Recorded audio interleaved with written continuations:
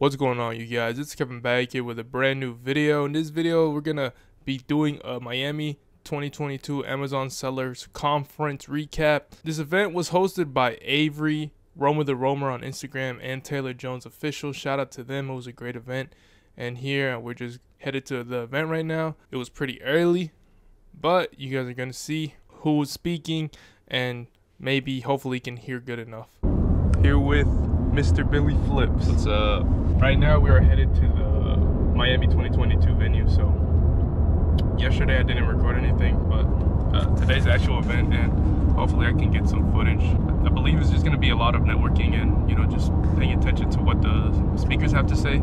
So hopefully it's good. I'm going to show you guys a little pan around of where everybody's sitting. I was sitting next to Scott Needham, and we see Brian here. Watch this kid Amazon. What's good, boys? Ready to rock and roll, guys. Who's excited to be here right now? Yes, sir!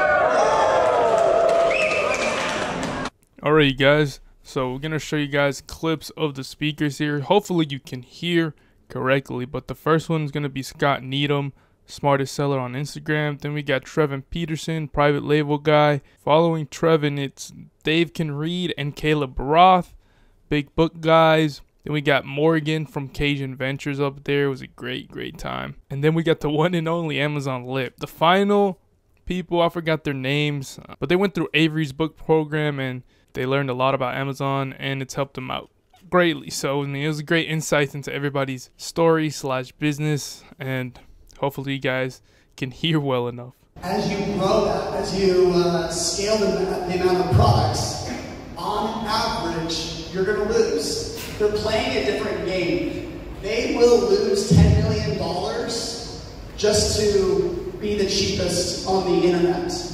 They'll lose that much money just because if Best Buy runs a promotion, they'll cut their prices by 50%. And I don't know about you guys, I'm not about to lose it, thousands, tens of thousands of dollars to get the pricing war with them. So it was about a year ago, I did an analysis where I looked at our products competing against Amazon, and then here in the middle column I had Amazon's in stock rate.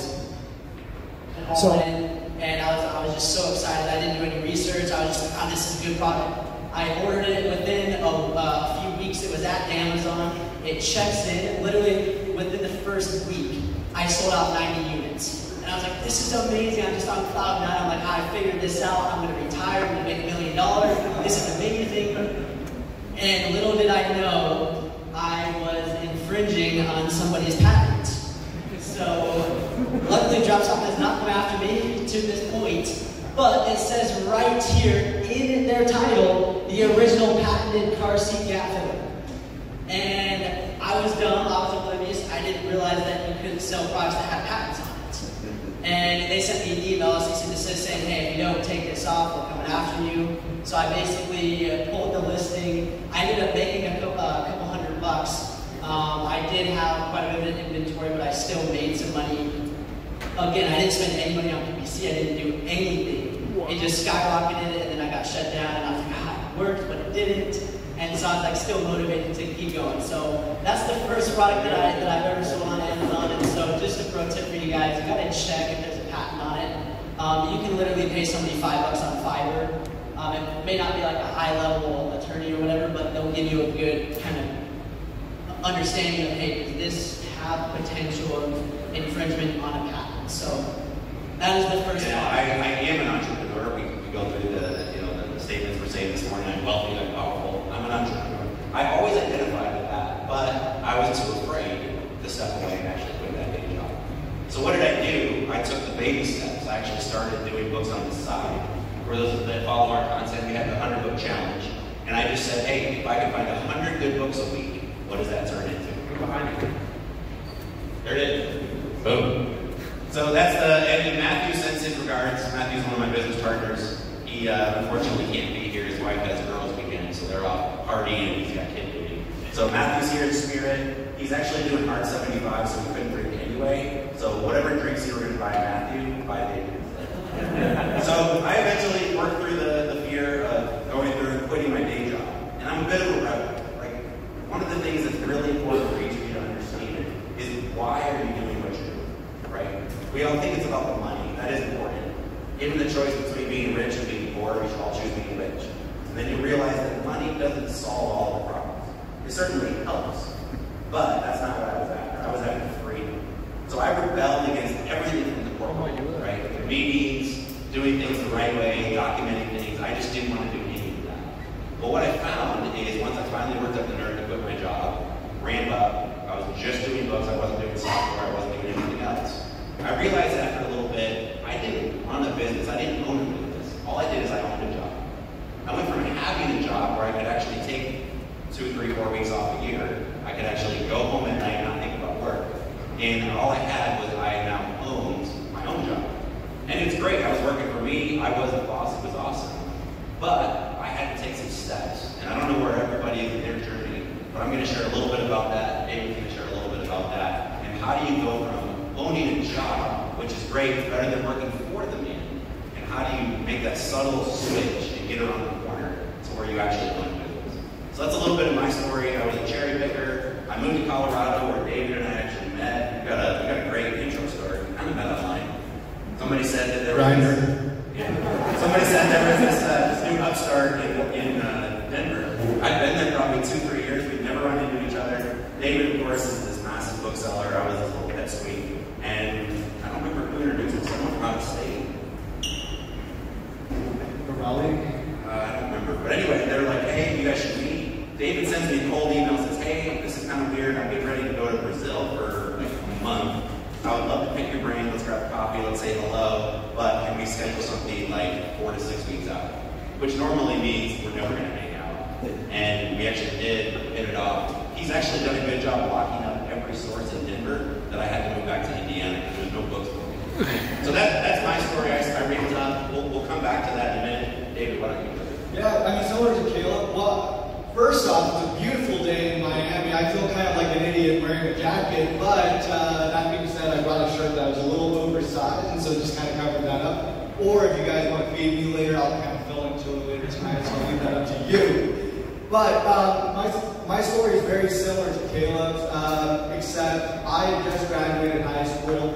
I was looking for a job, and so my friend Tony was like, hey, you should come work at Baskin Robbins. I'm making about $50 a day, including tips. It's a really great gig. And long story short, I ended up following my dad's advice and buying used books and selling them on Amazon. And yeah, fast forward about 12 years later, I met Caleb. So about 2 years ago, I've been selling on Amazon since 2008. So pretty much better part of 14 years now. Yeah. But yeah, I mean, similar to Caleb, when I was 20 years old, I really had to sit down and figure out, you know, what do I want in life? And I think if, I know you guys are selling all sorts of different things, but if there's one question that you should really answer today or over the next couple of days is, you know, if you already have an answer, is, you know, what do you hope to get out of your business? What do you hope to get out of what you're actively working on? Because similar, I love using analogies, but you would never hop into a car and say, I'm really hungry, just hit the road, looking around. And we really love helping people make money on Amazon since it totally changed our life. So it's crazy when we started selling on Amazon. Brooke's background, he was a sugarcane farmer and I was a waitress. And we both made $400 a week. So getting crazy numbers like this is just mind-boggling. But the thing about us is we're not Amazon gurus. We're just normal, everyday people who work really, really hard. We actually started selling on Amazon. I grabbed a book off my bookshelf, I listed it, it sold overnight, and I was hooked. We did not have a lot of money to invest when we started. So whenever we started, we would go to Goodwill, we'd get 8 books for $1, and we're thinking, oh man, can we really afford to lose these $5? That's where we were at in life. But slowly but surely, we just kept reinvesting our profits back into our business, and that's how our business continued to grow. So one of our goals was to quit our jobs and travel the world in a Sprinter van, and we actually were able to do that. The most important thing to us on social media and in real life is we never want our life to seem perfect because it's not. We just want to be authentic real. And we think if you have information that can positively change somebody else's life, you should share it. Miami, what the fuck is that? Awesome, fantastic, my friend. Get on the chair! Can I get a chair up here, please? Get the man the chair. Get the man the chair! Thank you. So first of all, how we doing today? That level of motivation is trash to me. I feel like this mic's a little high too. Can you get some adjustment on the mic volume, please? Thank you. That level of motivation is just not going to cut it. So one more time. How are we doing today? Awesome, fantastic. Did a lot of you learn stuff today that you think will help grow your business when you implement it when you get back home? Awesome, fantastic. So for anybody who doesn't know who I am, my name is Eric Castellano. It's my business partner, best friend. What's up, guys? Sebastian here. Pleasure to be here.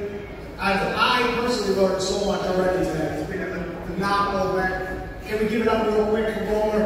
Ted, making this all happen.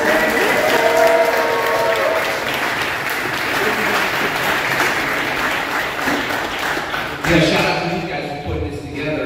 And shout out to all y'all for making a commitment to come out here. Because without all of you, this event doesn't exist. This networking opportunity doesn't exist. You know, so I like everybody to do. I got a short little exercise. That's all you can see. You just take that next step. Even if it's stumbling, like as long as you are still progressing forward, you're gonna figure this out. Yeah, so this was our first shipment that we sent into Amazon. It was Yeah, like you know my little 1,100 books that we were sending in. You should have seen the UPS driver's face when he showed up at my house. I know he was so pleased with us that day. Oh, yeah. But we also learned from this not to wait and send such a large Yeah, shipment you in gotta at be once. consistent. Yeah, you And gotta be more that's been consistent. one of our and biggest then- failures. Yeah. Alright, so yeah, we had our first, what was it? November 11th. Yeah. November 11th, we had our first sale. Everybody gets excited. First sale, you're like, woo, let's do it. You know, celebrate. Probably spent $1 on that book, you know. Then we did our second, you know. And the guy's like, you know, you can just wait till down every time you need to be to pick up boxes so they're not so many. We became friends with our UPS driver, and then, you know, you gotta treat him really nice when you have that large shipments and stuff like that. So after the speakers were done, we went out and got dinner. There were some other speakers that didn't get to record, unfortunately, but hopefully you guys can see a video coming out on Avery's channel or somewhere where you'll be able to see them. We went out to get dinner, went out with the boy Billy, Seth, also known as Checkmate Flips, Lane Resells, FBA Wiley, Ryan Supplying. Great guys. Got some burgers and went to the beach for a little bit just to check it out. Didn't go inside though. And then came to the after party. Here I'm going to show you guys the venue, empty. And I'm going to show some shots here of the final days after this. And hopefully I can give you guys a recap at the end as well. Alright you guys, this is the venue for the Miami 2022. Pretty empty right now, but most definitely is going to be full later for the after party. Got Steve Rakin, camera crew, Mr. Billy Flips.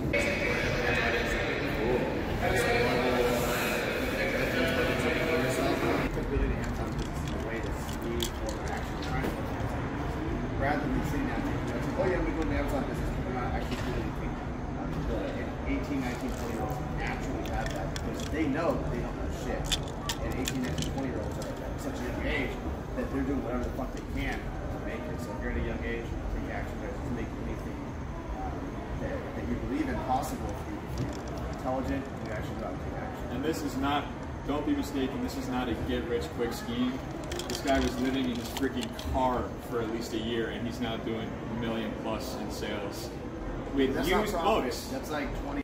And that was the after party, you guys. Basically just networking, you know, having a good time, speaking to other Amazon sellers.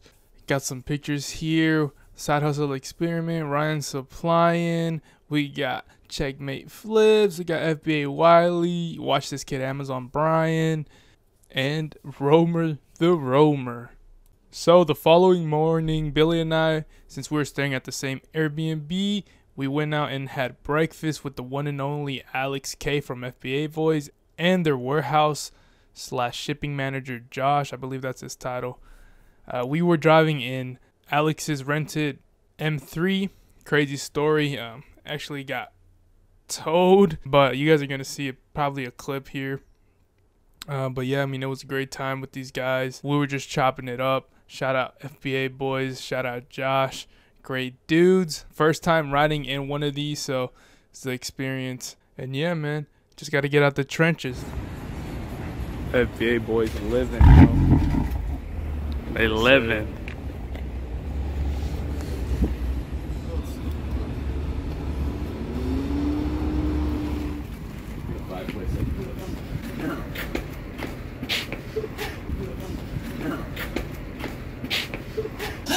Trenches. So here you guys see our picture, me and Alex K. What a legend.